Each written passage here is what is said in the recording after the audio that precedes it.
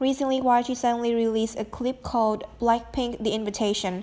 Accordingly, the opening of this video is an image of the mysterious code sequence 124013. Then appear the scenes hinting at YouTube's Ruby button that has officially arrived at 4Girls. Not only that, but on the encoding sheet that appeared at the end of the video, the words 11 AM KST December 3rd, 2020 made fans even more curious. Not only teasing YouTube button, Blinks also affirmed that this would be the unboxing video of BLACKPINK's YouTube Ruby button and also the first Ruby button received by a K-pop artist. Not only the fans are excitedly waiting for December 3rd, there will be a special surprise, but the code number at the beginning of the video that on December 4th, YG continues to bring some good news to the fans.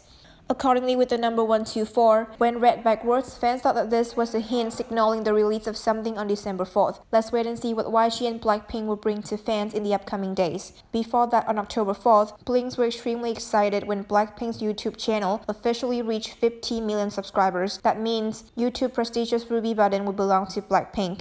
BLACKPINK is officially the first Asian and K-pop artist to get this achievement. Previously, the YG Girls were also the first Korean group to receive a diamond button with 10 million followers on July 26, 2018.